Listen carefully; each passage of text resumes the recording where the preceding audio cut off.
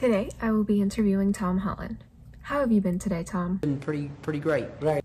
That's great. So my first question is, what are your thoughts on Robert Downey Jr.? Very cute. Oh, next question.